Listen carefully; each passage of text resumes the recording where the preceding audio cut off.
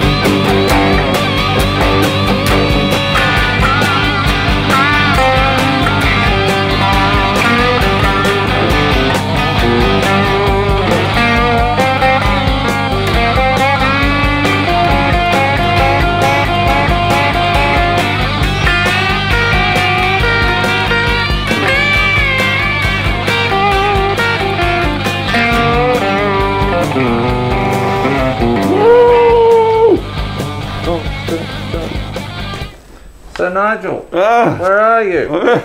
I can't see, and I've lost my mic. You've lost your mic, you've lost your mind, Colonel. Hello. We need a quick change. One moment. This Here is we go. Very uncomfortable. This is very uncomfortable. Hello if you've tuned in. Sorry we're late. Tech problem. Oh, this will reveal our secret. It's Dun, not. da, da, da. It's not actually Billy Gibbons and Dusty. My God. My glasses are so fogged up. My God. I don't know how you wear a baseball cap. They're so warm. I know. I don't have to, I guess, but... man. Welcome to... Hello. There we go. Welcome to Sun Studios. Oh, right. Classic. Have you been to Sun Studios? I haven't, but gee, it would be close to where we're going today, Colonel. Yes, so indeed. Close. Just down the road from the studio. South America. Well, Southern America. Panda, do you want to come up here? Come on, quick. Come up. It's about as civilized as South America. Over there. Okay, sit down. Sit down. So, you know, get your southern things ready, folks, because we're celebrating another great rock album. We've given it all away on the intro. Yes. So apologies for running a bit late there. You've got a Shih Tzu dog, not a corn dog. I do. And there's no beers here today, but... there will be some beers later. Oh. We have young Alan coming in to give a demonstration of good old Donna. Oh, fantastic. Which I see, you know, privilege aside. A little bit higher. It's floppy. This one's always floppy. I know, but I just want you to adjust your mic. That's all. There we go. Yeah, you've taken shopkeeper's privilege this morning, of course, and grabbed the 1959 for a show which features a very famous 1959. It does. Billy Gibbons has a 59 Les Paul. I'm guessing he still owns it, and it's called Pearly Gates. Yes, indeed. And to buy the replica... Oh, they make one like in the collector series? It's almost as expensive as the new one. I mean, the real one. The real one would have to be $1 million now, I'm guessing, going on the valuation of guitars. Absolutely. Have they had that Kurt Cobain auction yet?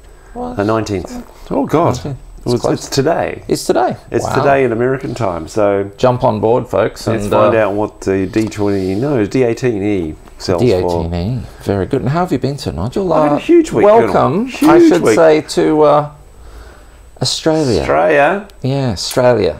Wow. Australia. That's it. Straya with an S. Yeah, it looks super, and a little bit hungover from a marvellous party last night with a few guitars and lots of good friends. And excellent. Pizzas from Tucker, a Tosco, my neighbourhood pizza place in Middle Park. Shout out to them. Hey. And you weren't invited, of course. I have no friends, Nigel. I live a friendless life. I've told everyone this before. Oh yeah, we're doing it all again tonight with the Geordie Shredder. But wow. So yeah, after 20 years, got citizenship. Pretty excited about that. That's cool. That's very cool. Well done. And on the same day, my good mates at Orange Sky Laundry, which you very patriotically wore the socks for recently, I did. Got invested for their Medals of the Order of Australia. Wow. So as I said in a tweet, Australia's the dark side to Australia. There's some things you don't want to subscribe to. There's some absolutely amazing things about Australia, like those boys and the work they do with the homeless. I subscribe to that Australia. Thank you very much. I think today, Sir Nigel, is just one of those crazy. Remember the bad old days of streaming? I think we're having one of those days today. No. But let's see. We seem to have connection. Oh well, we have. It took us a while. It took us a while getting going, but I guess we're a podcast. Podcasts are hot, Colonel. I went to an online course webinar from Spotify this week. Did you? And what's coming with podcasts is remarkable. So, what's the latest? Tell me. Video. You talk. Video is going to be the thing with podcasts, and it's because Spotify have lured away your, fellow broadcaster Joe Rogan. And yes, they have. In January, Joe Rogan goes across to Spotify, and of course demands full video rights and all the 9 yards. And they've also captured another of your favourites, Kim Kardashian. What? Really? Yeah, Kim Kardashian West is launching a vodcast on Spotify. So it's game like we get caught up in that whirlwind, and you get offered $10 million. I take $10 million right now, right now. We might be confusing folk and swapping this to Spotify, to be honest. Oh my God, yeah. So I think that's pretty cool. Facebook, there's too many problems. Although, do you know what's been happening on Facebook for our show recently? No. All of the comments are getting longer, I can notice. That's one thing. Hello, folks. You're not supposed to write an essay in your comment, folks. Just hello will do. But someone tell us if we have video or not. It's hard to tell from here. But all of the previous shows are now being picked up for copyright. Oh. And so every day I get a Warner Brothers message. Right. Warner Brothers. This will be one. I can test it by the fair trade option, because they give you a few options to say what are you using the music for. So I select fair trade and guitar lessons. Yes. And I normally win. Well, it's true. Normally win. Because that's the essence of today, Colonel, is we are actually going back to the old show, which is guitar lessons contained within a yarn, and in our case, a great rock album. Now, what made you go back to 1973 and choose ZZ Top, Trey's Hombres? Well, Sir Nigel, I've never left 1973. Right. I've always been there. I like that record. I mean, I like the sound of it. I like the fact that it's blues, but it's kind of funky, southern. There's something more to it than just a basic shuffle. It is the album that sent them to the stratosphere. It did. It did indeed. And I mean, great songs. I like the sound. I like everything about it. I like the sound of his voice. I like the fact that he's playing a 59 Les Paul. I think most of that record, and it's fun to play on guitar. As a guitar teacher, it's fun to teach. Oh, that's what we want. It's great. What we want. I chose an SG this morning because I didn't get to play it recently, and these two, they come in and out of the store so fast I never get to play them. So they are at the moment. They're really shooting along now. Because we're late, Sir Nigel, we can't mess around. What time have you got there? Well, we need to do the traditional acknowledgement of. Yes, we do. Country, yes, but also people who turned up to our country. Michael Ray is on. Michael Ray says, let's see if David. Hello, David in London. We must have some picture going, so I'll just go with it. Okay. Michael Ray says, geez, I knew there was a toilet paper shortage, but I never knew you couldn't get razors in South Melbourne during lockdown. What's going on? I don't know. Must have been those two blokes who were in here at the start of the show. Cole Evans, which Whoop, whoop, whoop. Well, which one's Frank? Oh no, Frank's not here. Frank's not here. Oh, Frank, yeah, and he's the only one without a beard. And I believe his name's not actually Frank. I think he's got a weird name like Rube or something like that. Oh, right. I've changed it. Because, I mean, I'm full of authoritative information that you can shortcut this part. You just pause here and go and watch the Netflix documentary on ZZ Top, and that saves me having to lay a whole lot of trivia on us. Might make the show more efficient this morning, Colonel. So you watched the doco? Yes, thanks to your recommendation this week. Did you like it? Highly educational. Yeah. And I thought, nice, you know, really very cool. They're pretty honest about the price of success. Yeah. I think a lot of those docos, the people who are successful, they always come across it. There's nothing else I can do, and this is all I've got, so I'm going for it. And of course, 99% of the time that probably works out to be a failure. But I do like the 1%ers. Yeah, look, it's luck. This is absolutely luck, but incredible talent as well. I like the way they go right back to 1968, and you realise so Billy Gibbons is 70, and that's a great age to be a great rocker like he is. Absolutely. Still going well, still with his hands. And so 68, he's obviously talented. You've got Dusty, clearly loves the bass. Yes. And, living in the South. So Texas, this is a hotbed of country music, of black African-American blues, those kind of things. And they both grew up listening to Elvis on the white radio. Yeah. And listening to illicitly the blues stations at night on their little crystal radio sets, hidden away. So that combination, they make no apology. Their music is Elvis crossed with Muddy Waters. So that was a unique combination to come out. That's very cool. This album, of course, isn't their first album. This is their third studio album. Oh, right. What was their... So the first album is called ZZ Top's First Album. Oh, there you go. Which is... self-explanatory. It's kind of easy to remember. And this is... And I loved the story on the video about how they met Jimi Hendrix. Oh, yeah. So they went on tour with the Jimi Hendrix Experience and... 13th Floor Elevators. Yes. And Rocky Erickson just got dragged into an incredible tour, and that's a lucky combination along the way. Yes. Came off that tour, did their first album. Two of the members of the band on that tour, what was the band called?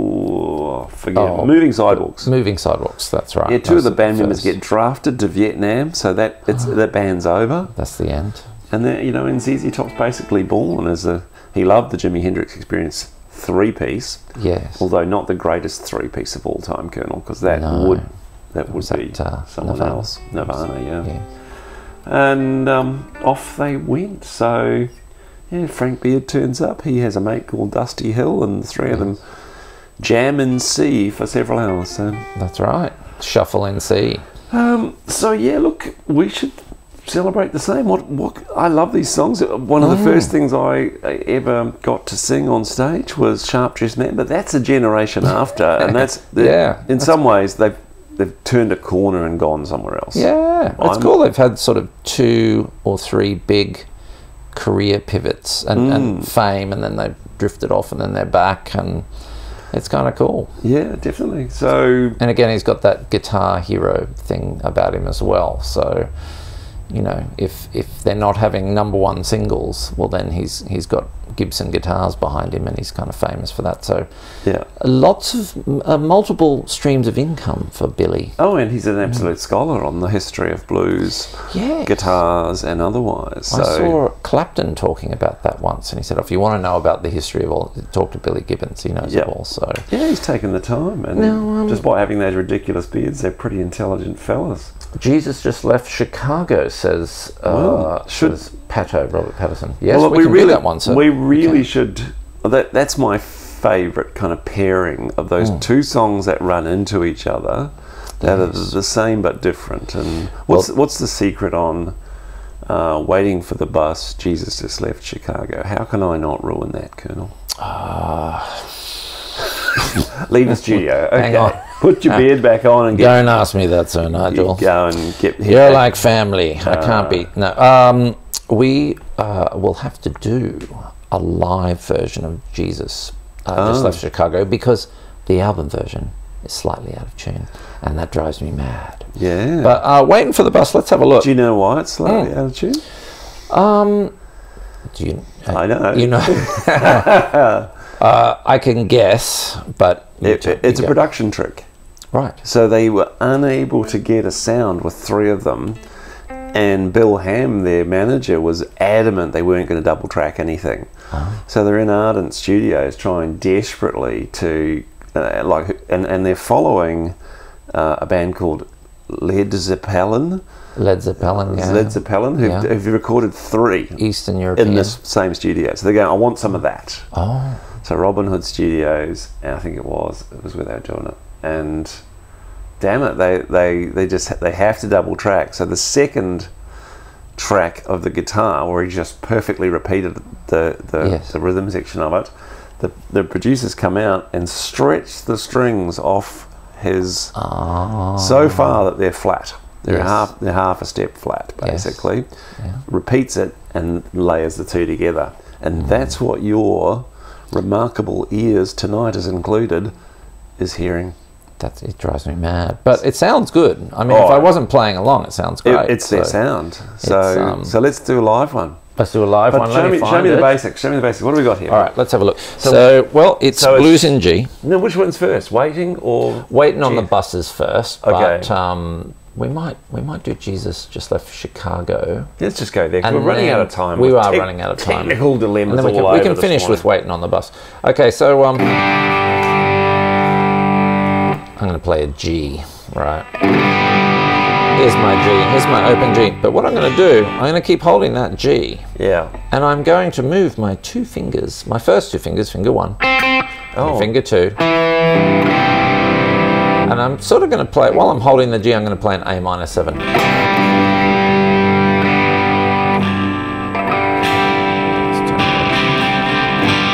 Yeah.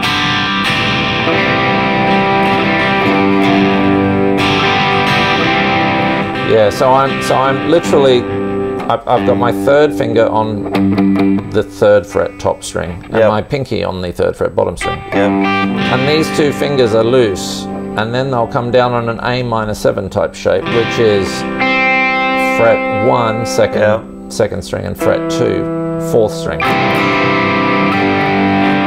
So you don't have the B in the written opening G. No. No, in rock and roll, most of those fellas don't play that B. Wow. They don't play it because it's a major 3rd and it kind of sounds a bit hokey. But so for rock, just get rid of it. So it's, okay. It's just 2 Gs.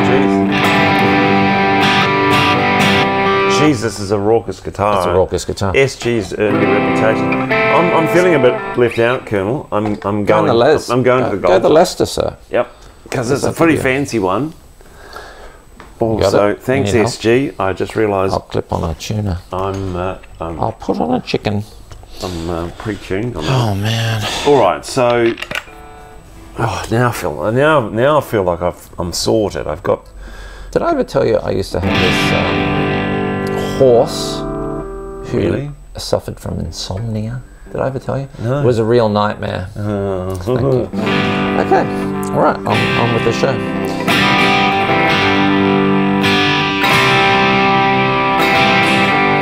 Okay, where's the next chord? That's C to F, isn't it?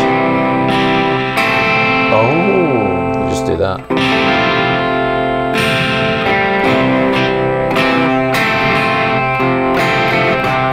You can do it up here as well. So the octave of the C there. Well, that's the bottom part of a C chord, right? Yeah. Oh no, the octave's there. Well, if you're playing a C power chord or C major. So forget this one and put your first finger where your 3rd one was, and then do this little trick like you're playing. Yeah. You need your middle finger here. You can even just do that. Yeah. You could even forget your 3rd finger.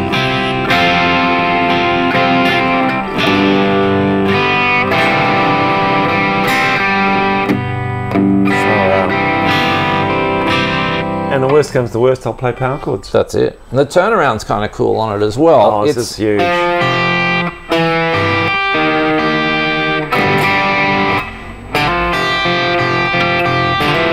So that turnaround is fret 3 and fret 3, strings 4 and string 1.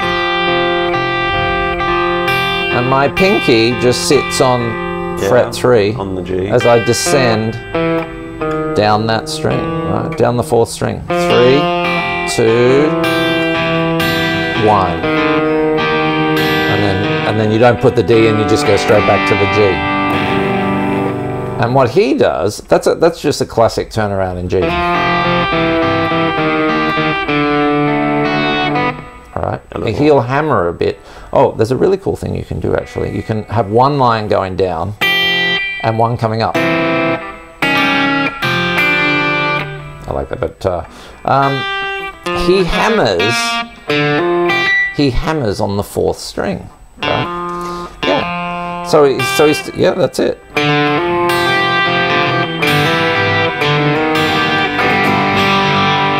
That's it. How cool is that? I love that little trick.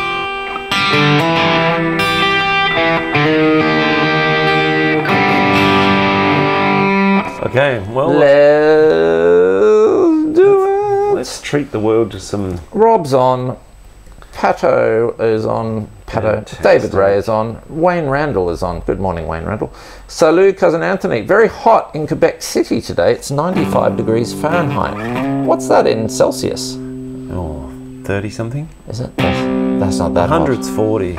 Down here in Australia, where Nigel has just become Australian.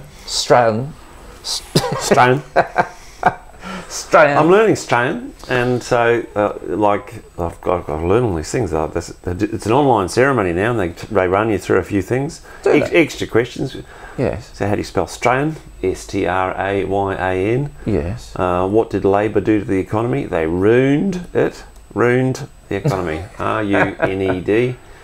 Viking runes, and Labor ruined the economy. Yeah, okay, I got that. That's good. Yes.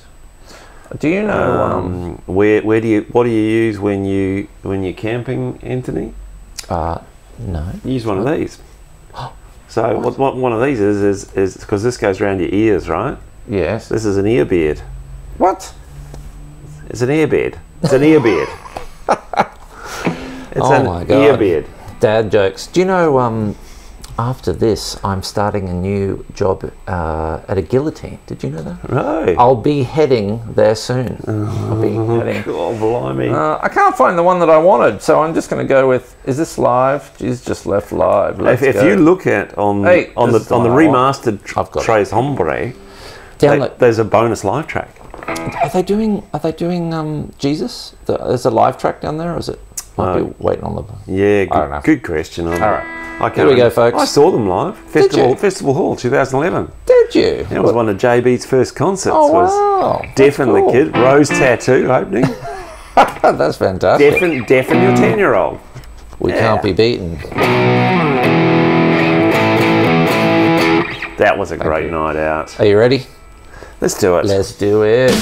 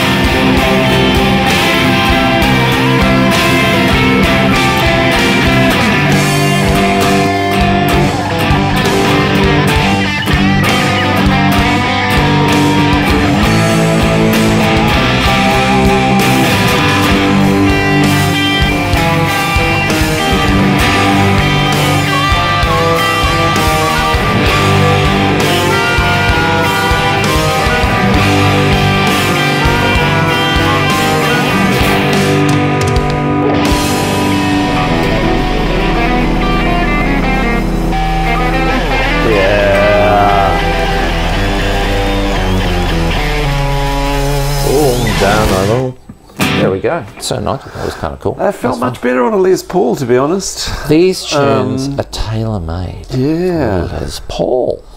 Wow. Sounded good. That sounded really good. So yeah, this is lovely. This gold top for sale, or was it yours? It is. No. No more Gibsons. Yeah. It's for sale. This is 2013. So we have that under offer at the moment, but we're just trying to negotiate a little deal. I've led you astray, Les Paul fans. Yes. Because we do tend to sell the guitars that come on the show, which is a beautiful thing. We do. But that's a mint. I actually like these knobs. I like these. I don't know what you've got similar, but fancier ones. Yes. Yeah, I do. Very similar. Authentic. In fact, Paul D has just joined us. He has. And I'm going to make an impassioned plea. Wait a second. Yes. Hang on. On behalf of Alan. Dear Paul. Oh, sorry. Turned up the wrong echo. Okay. Yeah, don't. Dear Paul, since Nigel has joined Australia, I would like this guitar for half price. There we go. Right. As your sacrifice. As my sacrifice. Yeah. On your little fella. Yeah. Okay, so so they're a touring band, they're tight. Into the studio in 71. Yes. For ZZ Top's first album. Into the studio in 72 for Rio Grande Mud. Right. Nothing really notable comes from this. They're still just the greatest band in Texas. No singles hits, did they? One, but only on a local radio. Right. You wouldn't recognise it. No. And bam, back into the studio again in 73. Yes. I mean, and they've had that whole kind of Rolling Stones experience as well. So the Stones heard the first album, yes, and invite them to Hawaii to open for their show. Oh, right. And these sort of three cowboy hicks in hats turn up in Hawaii to open for the Rolling Stones. Don't get the greatest of receptions. Oh. Blow the roof off. Yeah. And Mick Jagger's apparently sort of side stage, just going, "It's going to be hard to follow," as you do. And their incredible disappointment is that it led to nothing really. And so they turned that into a plus. They turned lemons into lemonade, and they started that incredible tour of the best little old band from Texas world tour. And didn't they have caged animals? Buffaloes and longhorn steer and vultures, and it was just the most insane 7 semi-trailer. Maybe tour. Now that you're Australian, we could do it. We could putting the L in there. You won't pass the exam. Australian. Yes, Australian. I'm not from here originally. Yeah, no. It's hard. We could do that. We could get some Australian animals and cage them up, lock them up. We have. And, you've got one right there. The native Shih Tzu. The native Shih Tzu from Queensland. Yeah. Yes. So anyway, look, I love it because the 70s was a wild time. I think diversity was the story of bands in the 70s. Yes. They're rediscovering these fine rock instruments. Man, big time. And, that would have been the time to whip around all of the second-hand shops in Houston and try and find a Les Paul. I just heard a story about that. In fact, Mike McCready from Pearl Jam has some 59 instruments. He's got a 59 Les Paul. And the one that I know, it's right. The one that he has was bought, I think the owner before him just found it in a pawn shop in Seattle or something. They were not a popular guitar. And the story of the Les Paul is incredible like that because this looked like your dad's guitar. Les Paul looked like your dad. Yes, and he played it with such precision and finger picking that it wasn't a rock and roll guitar. Rock. Don't want that. So that 58, 59, 60s were just language. They made 1,700 across 3 years. How many did they make in 59? Was it? It's only 300. 300. Oh my God! So demand's terrible because this bit makes the young people think it looks like a violin, like an old-fashioned guitar, and they want the rounded curves of the surf rock hero, the Stratocaster. Yeah, well, there's nothing wrong with that either. Wow. So if you had a time machine, I'd be going back and round all the junk stores. Pearly Gates came with a note in the case. Really? Yeah. What? It was a note from a woman to the previous owner saying, if I can quote it correctly, the note, handwritten note, which he still kept, says, "I like what you do. See me later and I'll show you what I do." Wow. And he felt that was the guitar talking to him. Wow. And there's a famous story for you. I got a note just like that slipped under the door the other day, and I opened up the door. It was Alan. Yeah, it wasn't very good. There you go. I was very disappointed. Saying pass the drugs.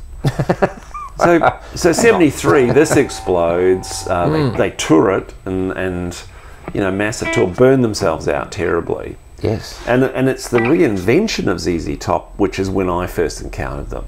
Yes. So Eliminator. Yeah.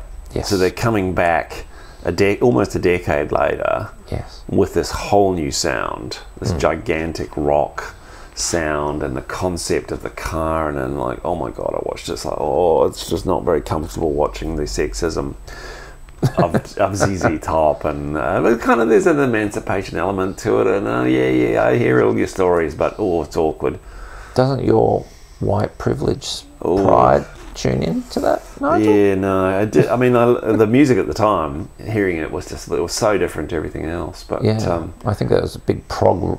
Oh, you mean the 80s or the 70s? No, Eliminator was. Eliminator. But the 70s, this was holding a unique position in this corner for blues rock. Yeah, absolutely. And good on them for that. Really, to me, they're kind of like the first of that Texan flavoured blues. It's putting Texas on the map, absolutely. Really. Yeah. So they were lucky they escaped their original record deal, because in the hiatus while they were burned out, and Frank was it was Frank who consumed $72,000 worth of drugs. It's good that he didn't think about rounding it at 70. He went the extra $2,000. He spent a lot. He spent a lot. The other two wanted the world growing the beards, yes, which is how we got the long beards. Yes. And by the time they came back together 3 years later, they were ready to create Eliminator. But he spent all of his money on that. They got out of it because in that time their old record company got frustrated and released the greatest hits, yes, which breached their contract. So they were able to walk away from that record company, cut another bigger deal, and there you go. We got Eliminator, and as the boys say on the documentary, this would not have happened if not for one technological revolution in May 1981. We would not have got the second coming of MTV. Yes, exactly. MTV. Yeah, and did they crack into the teenage boy hormone video, and it just got massive plays. Yes, they were huge. Give Me All Your Lovin'. Give me all your lovin'. Then Afterburner. But let's go. We're back in 73. We're with the good stuff. I find it very difficult to get out of 73. I also find it difficult if you have a photographic memory. Yep. Does it take time to develop? What else was it? The 70s, so, they had that great early little wild wide tour of Texas thing, and then by the time they come back, yes, punk's broken. Yes. So, rather than hating on punk, they actually liked it. They go, that's the right DIY attitude to rock and roll that this world needs. Yeah. And so good on them for that. I'm feeling a little bit of love for them there from the punks. I like the sunglasses. Cheap sunglasses? Cheap sunglasses. I love that. I've always loved that track. 1979. Now, so Nigel, they're all the same. Interest of time. Yes.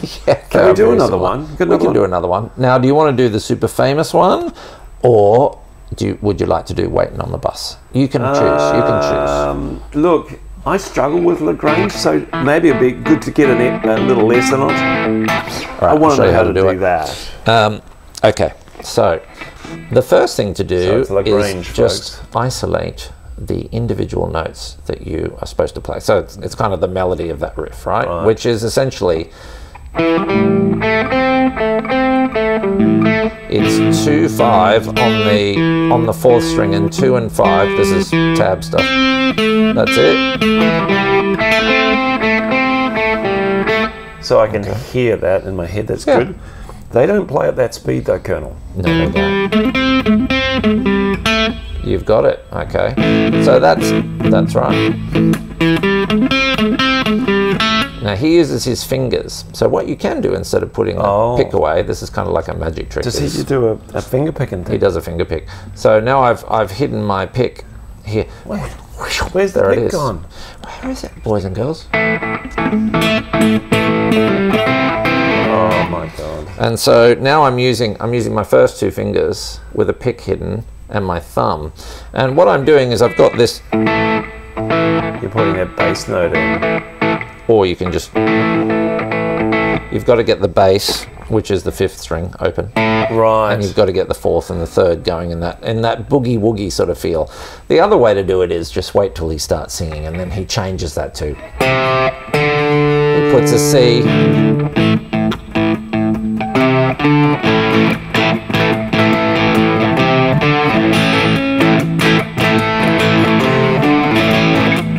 Okay, I'm going to do that. Let's do that. Shall we do the famous one? We'll do Waiting on the Bus another time, which is great. There's a rumour spreading around this Texas town. I love the turnaround of Waiting on the Bus, though. That sort of...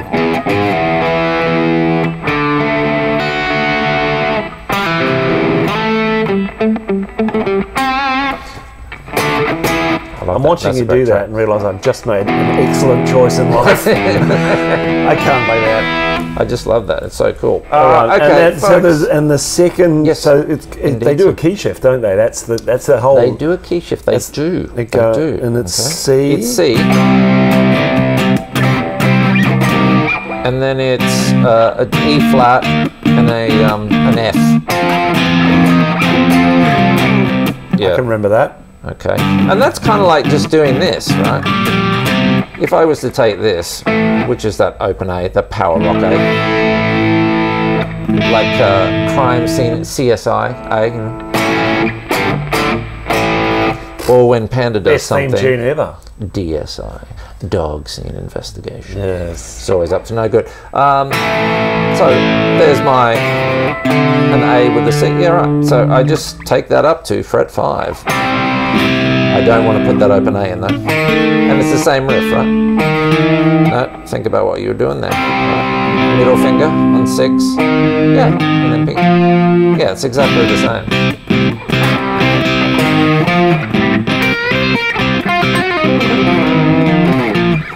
I tell you what, I can hear the difference between these two guitars. You can. So I think what a great Les Paul does is you've got all the rauque you want, but the individual notes picked are this is like the clarity on this thing. Oh my god, clarity is the word. And did I tell you, Paul D, because of Australian Nigel, is giving me a half price deal, or he's selling it to Alan for full price. Right. Yeah. So half price deal. It's only 13,000. Great. It's ridiculous, but it's ridiculously good. What is it? A collector's collection? This is a collector's choice number 5, and what that means is they've taken an original 59 because one of the 300, I think they've only accounted for like 200 and a bit of them. Imagine the ones that are in trash. A lot of them have gone, and they've it's Tom Whitrock's Les Paul, and he's a guitar collector over in the US. He's not a famous player; he's more a collector. And they've taken one of his and they've just recreated it exactly like the weight, the whole thing. But it costs a lot of money to do that. So yeah. But then again, your other choice is $500,000 and you buy it and you get candy. Yeah. So you choose. Yeah. I think. Well, a very reasonable $4,000. And I was trying to explain to someone, it's like it's an exponential curve. 3. No. Yes, sir. Today only. So 3 gets you 85% of 13. In terms of, I think, in terms of quality of play. Yes. There's probably some things in the middle there. Well, look, and then 13 gets you 85% of $500,000. Well, this is pretty close, in my opinion. And also, do you know Alan? He drinks a lot. Yeah. He said it's the best he's played since Candy. Right. Candy's the original. This is like his methadone program for Candy, isn't it? So this is getting him off Candy. Yeah, I see him around all the time, just shaking in the street and give me a Les Paul, man. You got one? No, we're jamming tonight, so I shouldn't speak ill of the fellow.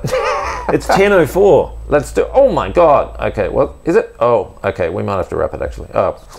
Well, hello, you gave, out there. You gave me the Lagrange lesson. I'm pretty happy with that now. So we do that. We'll finish on a little bit of Lagrange. All right. Here we go, folks. Yep. We've got to hit the road. Do we do a promo shot? Too bad. I'm going to take the promo shot from the bearded section. The bearded section, yeah.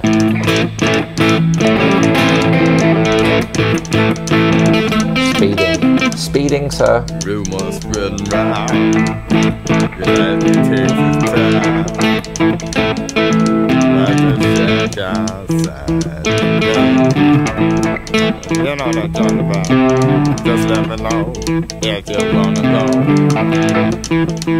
to that mile on the range. They got a lot of nice girls.